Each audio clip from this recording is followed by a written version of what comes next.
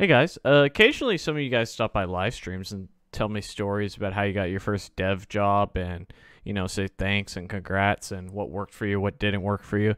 And Henry here showed up on one of the live streams that we do weekly, which, by the way, stop by. It's a lot of fun. We'll answer your questions, sort of talk about my life a little bit, what's going on, what cool stuff I'm doing, what bad stuff has happened to me. It's a fun time. And with that, I said, hey, Henry, what do you mind sending me an email? Do you mind just, hollering at your boy and giving an update? And he sent a very detailed update here. And what I'd like to do is actually just read it to you, share it with you, and then share some of my thoughts. I'm also going to have Henry come on to the channel and do a live stream. So if you have any questions that you'd like to ask him, go ahead and put them in the comments below, and I'll make sure that he gets them and I ask him on the live stream. Let's go ahead and jump into it.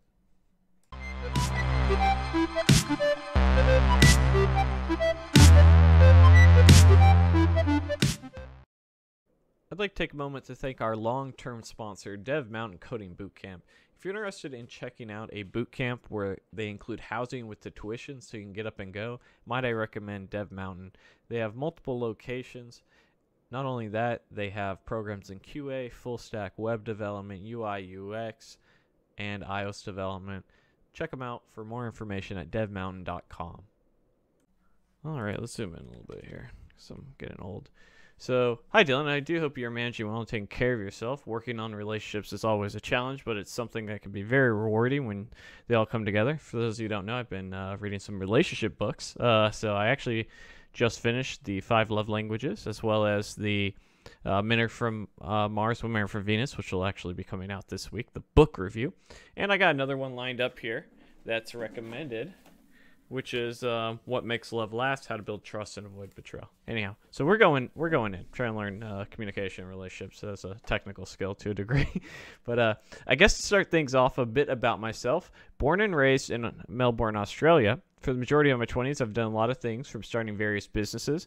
I've learned a great deal from the mistakes, to work in retail sales, such as telecommunications and banking, and dabbling in trading the stock market for a period of time. Going back to 2008, about 2 years ago, I was wrapping up a job in an accounting firm, and lo and behold, I really did not enjoy it at all. Being 28 at the time, I was definitely frustrated, having done so many things and feeling lost to a point where I was going to be living a mediocre life. Now, some people think that you have to start learning to code at like 8.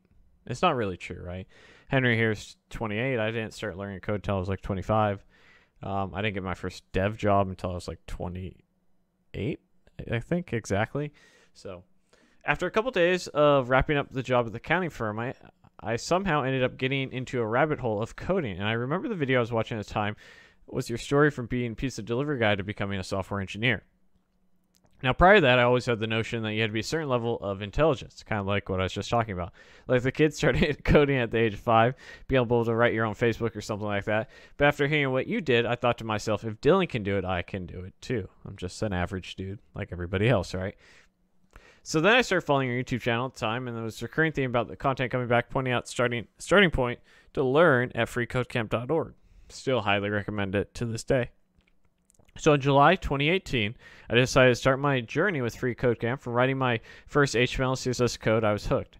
I remember during then I was able to get my web design certification 1 month after starting. At the same time, I started a new job working as a banker for a big Australian bank. Straight after the web design certification, I then met JavaScript. And while this was my journey to take my career transition became serious. Really, when you start diving into JavaScript, and frameworks and things like that, that's when you start to really get into development, in my point of view.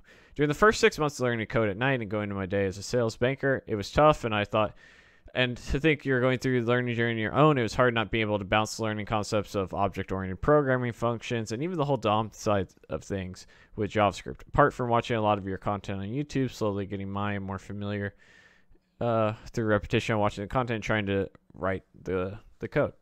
During the time, I came across Team Treehouse I thought to myself, a lot of during the times, I thought to myself the content seemed really good, so I ended up going through the JavaScript track, which involved a lot of coding alongside tutorials and going through the quizzes. I also made time to really network with the tech community here in Melbourne.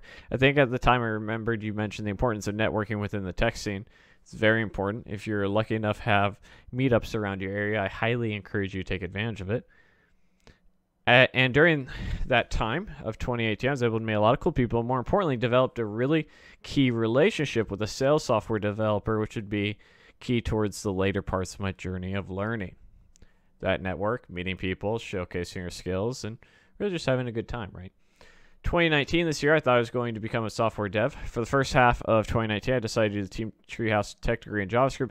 During that, I remembered there were many buzzwords that get thrown around the meetups like React, Vue, Node, and all that.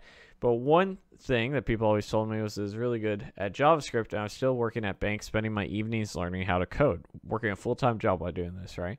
It's not like you have to be completely, you got to drop out of work and, do it, grind your life to a halt. When I was gearing up to start applying for jobs outside the bank for software dev roles, one of my friends told me the bank was going to be starting a reskilling program to take existing banking staff and put them through a coding bootcamp straight to get placed for our software team. At hindsight, to me, that looked like the best opportunity to take up. So up until June, I was waiting for the opportunity of assessments to open up. But like any big enterprise, it never happened, and it was at some point where it got to October. And to sort of harp on this, it's always good to consider options that are directly with your current employer and things like that, but you don't want to ever be married to a single thing. Otherwise, if that falls through, you've wasted a lot of time and energy while, it could be one of your options. So keep that in mind. During then, I was still learning self-teaching through various Udemy courses and getting my head around JavaScript. Coming to the end of 2019, I was reflecting where I was and felt that working a full-time job and learning to code during the evenings, for me, was very suboptimal. So I learned to code while working a full-time job, but not everybody can, right? Some people have to give it up. Some people have to do it, but it's definitely possible either way, but everyone learns different. That's why I didn't succeed in college, right? So 2020, starting this year, I thought back to myself in January that this is a do or die situation. Perfect mentality to have. You have to be all in when you're doing something like this. Do or die situation to get a sense of urgency. I decided to stop my banking job to drop my banking job to part-time and only working 4 days a week. I started a 3-month software development internship at a management consulting firm where I was part of the project in developing an online learning platform, the labbook.io. And at that time, I decided to do part-time coding bootcamp with Luagon.com, coming to the time of March where I was primed to make the move to become a dev with the firm. Then COVID-19 happened, which itself was okay, given everything that was going on at the time. By the time going through the boot camp for 6 months, spending my Tuesday and Thursday evenings and all day Saturday, was really accelerating my learning and skills. So it's okay to teach these things on your own, but if there's resources that you think will help you, take advantage of them. It's interesting going through the boot camp the way I was learning, even approaching problem sets, approaching problem sets coming together and just being able to go on the journey. Of course, while we were on lockdown from where we are and limited number of opportunities to really network with the people for the first half of 2020, I was fortunate to build a network of friends in the industry for most of 2019. Fast forward to June at the end of my bootcamp, me and my friends in the cohort managed to put out some amazing projects, and here's the link for Project Me and team, and I'll include links to these things in the description. After I wrapped up for my bootcamp, some interesting turns of events happened. The friend I met back in 2018, who was the senior sales developer, again, networking, just so happens to be CTO of a health tech startup. And during the past 2 years, has helped me out on this journey of interview preps, career mentoring, and EQ. We reached out to me and asked if I was keen to go for an interview at the company of his as a junior dev. And given I had been rejected 20 times from various online applications I have put forward, and I said, hell yes, let's do it. This was a 2-part interview process. First being an informal Zoom call, and the second was a technical take-home project. The interview process was fairly straightforward, and I worked my ass to make sure. Just made the project, and 3 days later I got a message, I got the job, and I was starting in 4 weeks' time. Take-home projects are one of the best ways that I think test junior developers, because they really give you a chance to excel and see where you're at. Looking back in the past 2 years of this journey, which has both been life-changing and meaningful, and having worked in the job 3 weeks, and it's amazing how learning doesn't end, but there's this whole mountain ridge ahead of me getting to a senior level. But getting up in the morning to go to work for a big change for me, sure, the money is good, but I think being able to find joy in what you do is so key. I probably rushed a lot of the last bits, but you know my journey better than most people, Dylan. As always, thank you for putting this out there, sharing your journey. More importantly, being an inspiration to all the go-getters. Being 30 now and starting a career is definitely an amazing. Thanks again. So, lots of stuff going on there. Tried a few things, right? Say, hey, I'm gonna try to work full time and learn. And Henry goes, I've been doing this for a while. It's not working for me. All right, let's change something. I'm going part time, and this is where my money's going to be changing, my lifestyle is going to be changing. I gotta go all in.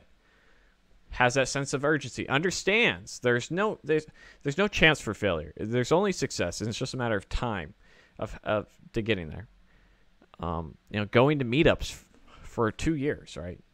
Making those connections, meeting people for opportunities and relationships. And some people get weird about going to meetups. You don't go to meetups to go and get jobs per se. I mean, you can, but like you go there to meet people in the industry that you're interested in, to make connections, and who knows what may happen with it, right?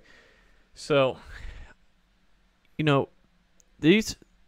everybody's journey is going to be different, right? I don't know what the Australia market is like in the dev world. Maybe it's not. It's probably not as strong as the American market. There's probably less opportunities, but there's always opportunities if you work hard and look a lot. And it's nice to see that Henry is able to succeed.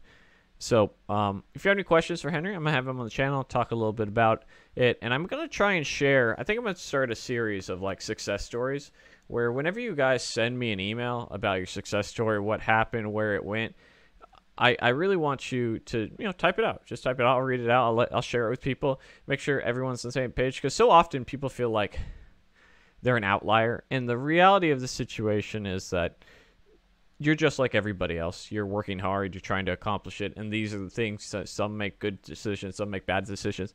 Some never get started. And I truly believe that most of us, if not 99% of us that want to be software engineers, can be, given time, effort, and energy. And if you have those three things, you'll be very successful like Henry was. So, Henry, good job. Congratulations on your first dev job. About 4 weeks in by the time this video goes out. And, maybe we'll talk about 4 years from now when you're a senior dev and how your life has changed. And more than anything else, being happy. Money's great. That lowers your stress levels. But more than anything else, being happy with your job puts you above like 70 or 80% of people who hate their job. And I think a lot of us have hated a job at one point in time. And if you've never had the opportunity to love a job, then you don't know what the other side of the coin is. And once you feel that, you'll feel that's when you sort of get to the point where like all those sleepless nights, all that grinding, all that, giving up your weekends and saying no and saying yes to the right things, that's when you're like, I made the right decision. So with all that being said, guys, thank you so much. If you're interested in any of my courses, there are links in the description below. Check them out. I'll see you guys next time. Bye. Hey guys, thanks for watching the video. Don't forget to check out my latest course, the 100 Front-End Interview Questions Challenge, to make sure that you ace those front-end interviews. Smash that like and subscribe button, and I'll see you guys in the next video. Thanks for watching.